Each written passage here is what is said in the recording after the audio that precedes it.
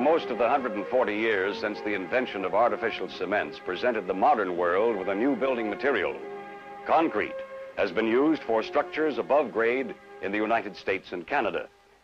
But because it was first used crudely as a substitute for stone in foundations, retaining walls, machinery bases, silos, blocks, and small dams, its coarse, uneven surfaces had little appeal to architects accustomed to dressed lumber, quarried stone, and brick. In fact, for the first 60 years of concrete construction in America, few architects gave either their names or much of their thoughts to concrete structures. What must now stand for concrete architecture during that period was accomplished by tradesmen, farmers, mechanics, and inventors. What they liked best about concrete was it was easy to mold, fireproof, and cheap.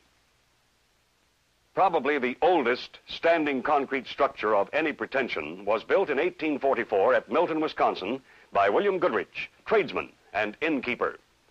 He hauled imported cement to Milton by wagon and, with recruited farm labor, mixed a fluid grout of cement and sand and poured it into box forms filled with river gravel. The hexagonal shape of the tower, whose massive bearing walls were reduced in thickness by 6 inches at each story, was probably chosen to produce more vertical stability for a molded structure without buttresses, columns, or integral beams.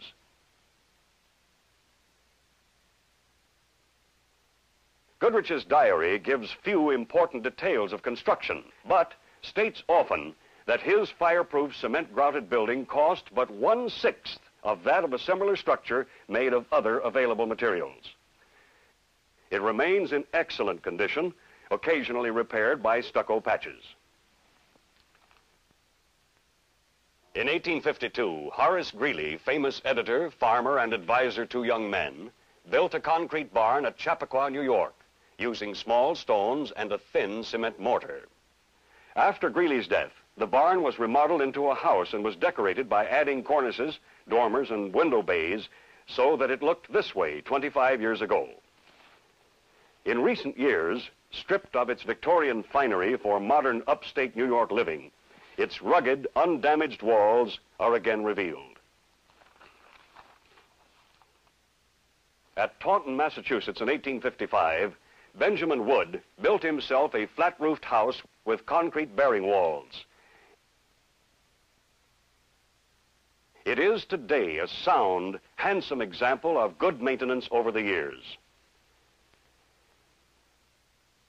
Since Henry Heath in 1858 designed and built the Allen Hotel in Honesdale, Pennsylvania, the first concrete building in Pennsylvania has been continually open to the public.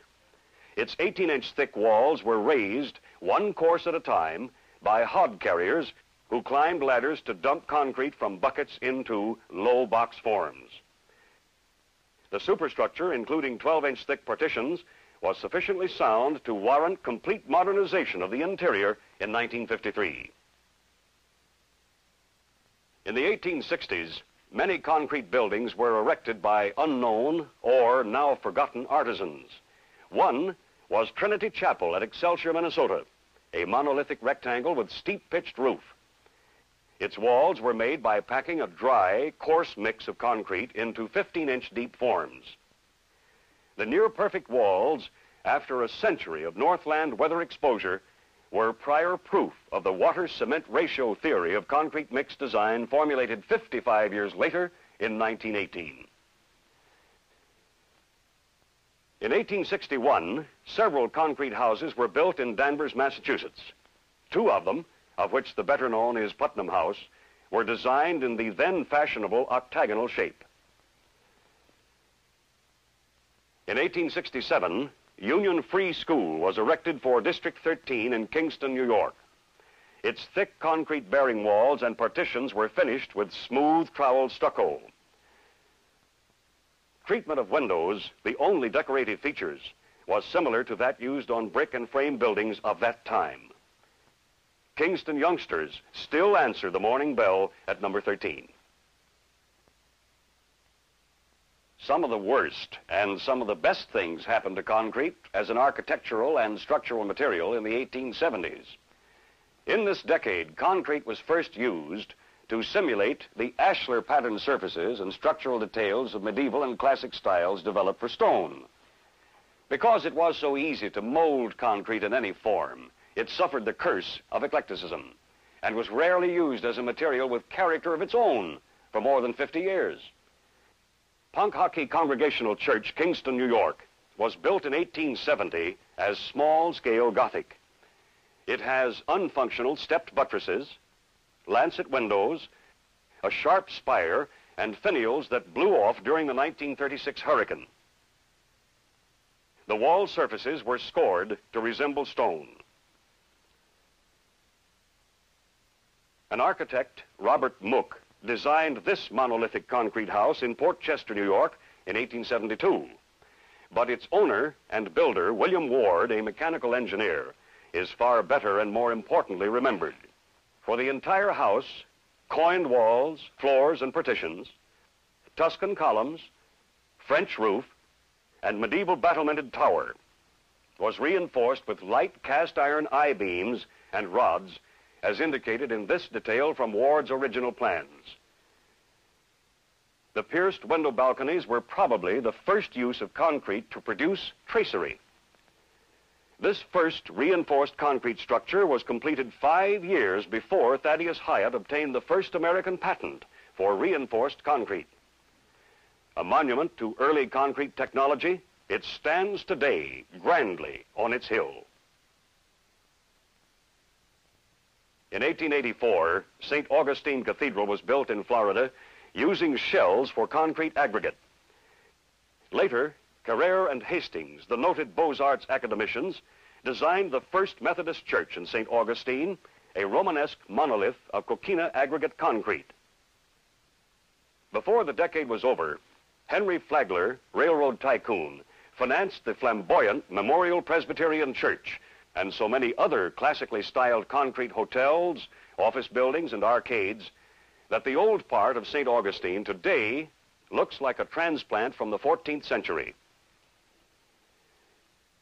In 1891, Ernest Ransom, a contractor, built Leland Stanford University Museum in steel-reinforced concrete from designs originally made for sandstone. He also used bush hammers to produce a distinctive texture. The few cracks in the concrete wall above the textured dado was all the damage caused by the earthquake of 1906. The notable seismic resistance of this structure was an important reason for the use of concrete for public structures in California ever since. But Ransom is more distinguished as the developer, if not the creator, of the exposed reinforced concrete skeleton frame with glass curtain walls. His factory buildings in Massachusetts and Pennsylvania at once outmoded the old solid wall with narrow slot windows for industrial buildings. This was a new concept in design and the first time, probably, that concrete was given a character of its own. It was widely adopted by all factory engineers and builders, and this may be why American architects failed to see its aesthetic possibilities. Plenty of concrete frames were built, of course, but they were visible only from back alleys, curtained with rough masonry filler walls. But the open frame with glass curtain walls was greatly admired in Europe, where architects adapted it to a new concrete architecture. Ironically, it bounced back to America 50 years later in the Bauhaus-inspired glass boxes which reared high in American cities during the 1950s. In 1905, Montgomery Ward and Company in Chicago set a record by erecting a concrete frame warehouse with concrete curtain walls 800 feet long. While exciting developments in concrete were largely confined to industrial plant design, American architects continued to use concrete in traditional forms. St. David's Church in Baltimore in 1906 included classical and Romanesque details with heavily coined walls. In 1905, Price and Lanahan designed the Marlborough Blenheim Hotel in Atlantic City, then the largest reinforced concrete structure in the world. Its form was traditional, but the architects avoided using concrete as a substitute for stone and did not add facing decoration to cover up the concrete surfaces. The most original use of concrete at this time was Frank Lloyd Wright's Unity Church in Oak Park, Illinois in 1906. A cast-in-place monolith with exposed aggregate surfaces and elaborately molded detail, Wright said of it, "This is the first building in America to be cast complete, ornament and all, in forms, and then let alone as architecture after the forms were removed." But Wright and many other architects became disgusted with concrete, and for good reason.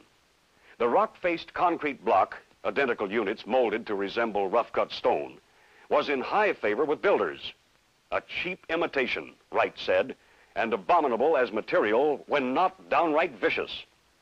But Wright kept on using concrete anyway, designing his own concrete block and decorating scores of his famous houses all over the country with blocks and panels molded in strong three-dimensional detail. This is the well-known Barnsdall House in Hollywood after 43 years.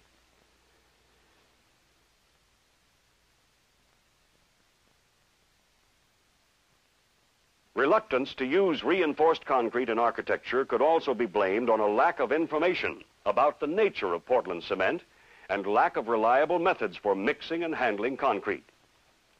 This often resulted in bad concrete, careless workmanship, and botched surfaces due to sloppy concrete and leaking forms.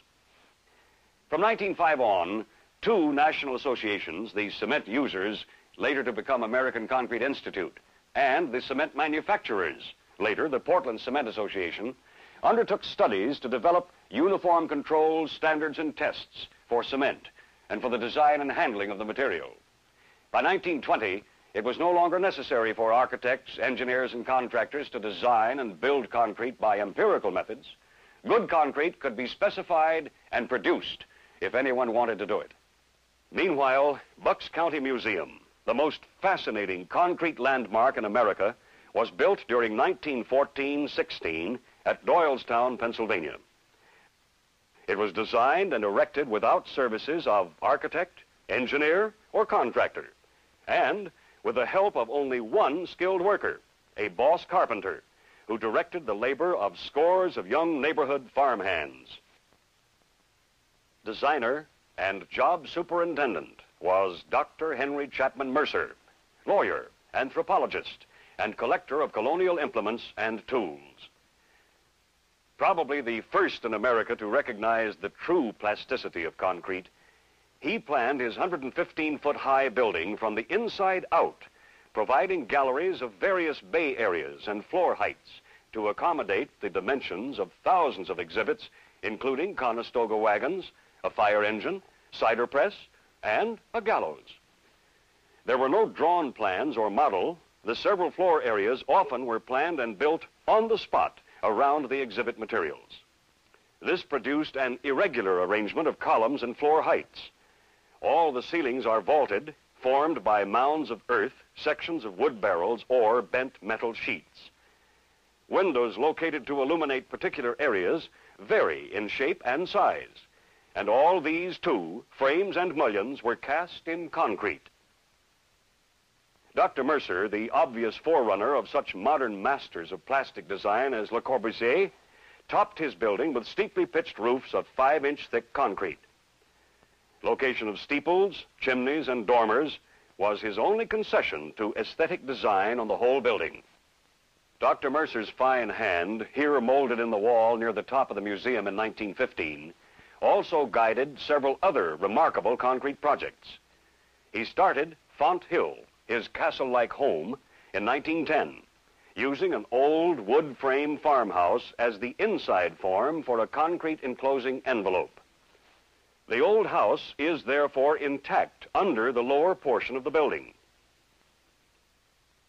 The tower area, probably the inspiration for his later museum, is 5 stories high, but the vaulted ceilings were arranged on 10 elevations, accessible by literally dozens of straight and winding, cast-in-place concrete stairways, which make modern split-level dwellings look elementary indeed. Dr. Mercer may have been the innovator of double-glazed picture windows, with concrete casements outside and wood frames inside. He protected 8 to 10 small balcony areas with molded handrails and pierced many portions of the 5-inch thick concrete roof with skylights. He made a monolithic spring house, half sunk in the ground, and later decorated it with ceramic tiles and what may have been the first concrete grill block. To house the manufacture of hundreds of thousands of ceramic tiles and sculptures with which he covered the vaulted ceilings and massive columns of Font Hill, Dr. Mercer built a pottery, a rambling concrete structure with more than 20 kilns. It is still in use today. His last building project, and his favorite because he thought it reflected his growing experience with plastic concrete, is a carriage house and studio converted from an old barn. He cast concrete around the original barn walls, then added bays and a concrete roof. Most of the dormers were molded as multifamily birdhouses. For his amazing feats in design and construction, Dr. Mercer was awarded the Craftsmanship Medal of the American Institute of Architects in 1921.